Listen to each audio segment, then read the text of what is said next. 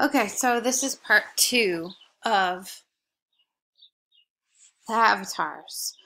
Um, and this is where we can start to make it actually look like you. We're gonna add some hair and some color. So let's get started and pick up where we left off. So I'm going to add some hair. And this is where knowing how to use the shape builder or the Pathfinder, whichever one you like to use better, this is where it comes into play because I can't show you in one video how to do everyone's hair. I'm going to show you how I would do mine, and then hopefully that will give you some ideas of how to make yours. So for mine, I'm just going to use a rectangle. Well, let me get the rectangle tool. Let me unselect these. Sorry about that. Okay, rectangle tool. I'm going to draw a rectangle. I'm going to give myself, typically have pretty short hair. So this is what I'm going to start with.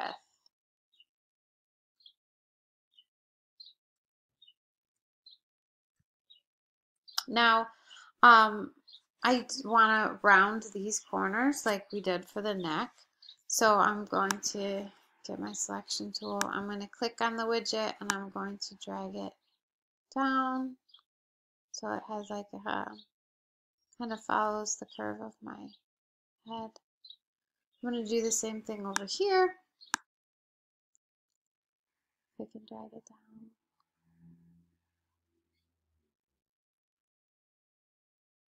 To the same spot. Okay, so there's a lot more I could do, but I just want to keep it pretty basic for starting out. So I need to get rid of this little line, this little overlap.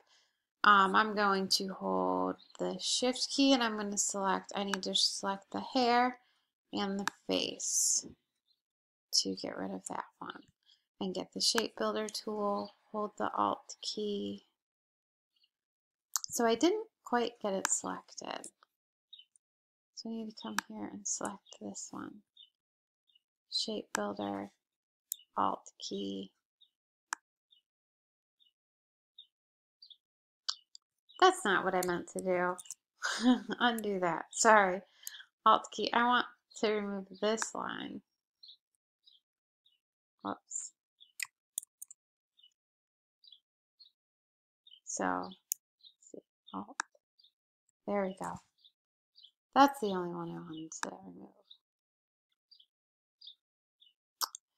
All right, so now I'm gonna put like the part in my hair, and I'm gonna do that.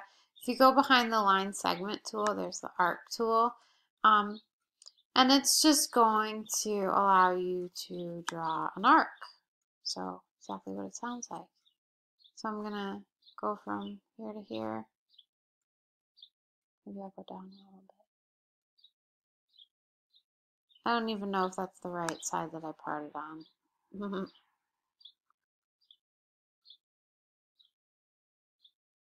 I'll go from here to here. All right, so now I need to get rid of these lines inside of here that I don't need. Selection tool. So I'll start over here. I have this selected and I need this selected. And I'm going to get my shape builder, hold the alt key, remove it. Okay, so this time I need this selected,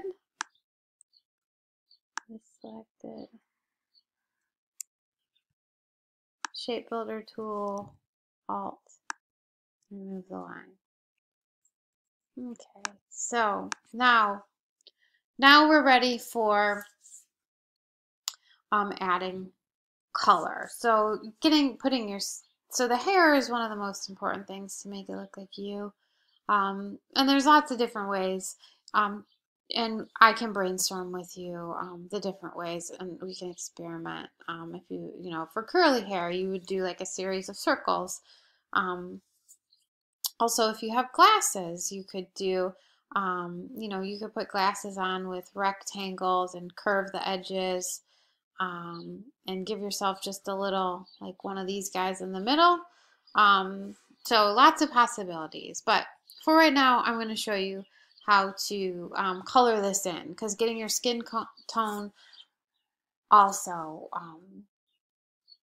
gives it more character like you too. So behind the shape builder tool, if you right click, you're going to click on the live paint bucket tool, and you're just going to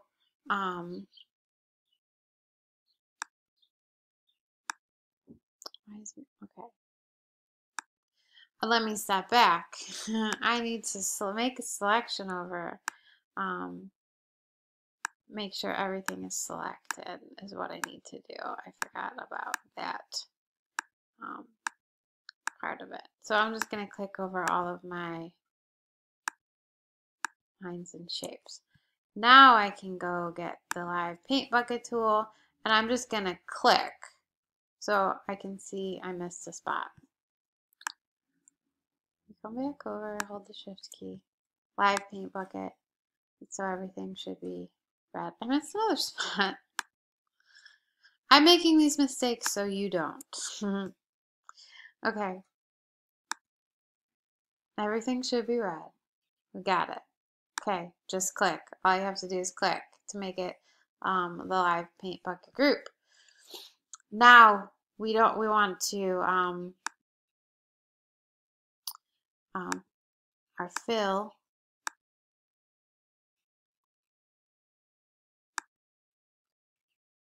Now is where you can pick your colors. So you want to double click my skin tone. So in the peaches and browns, where we're all going to be working, is going to be down by the oranges. So you can see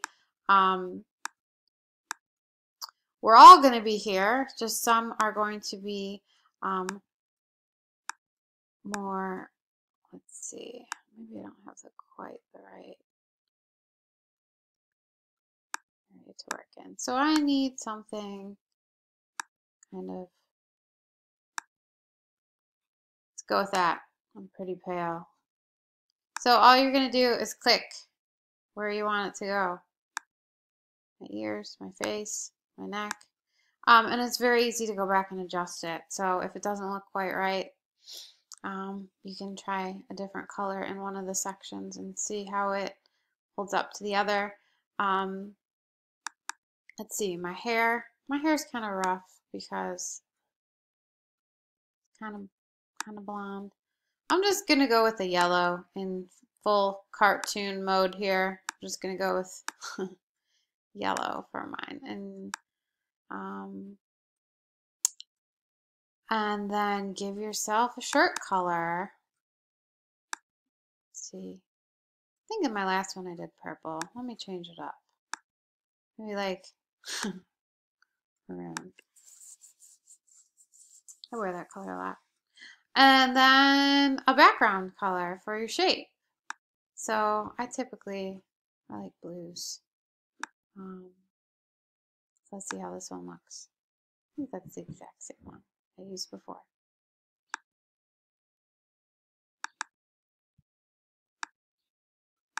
Blue green. Okay. So that would be the most basic, simple one to do. I have all the colors. It's just a flat color.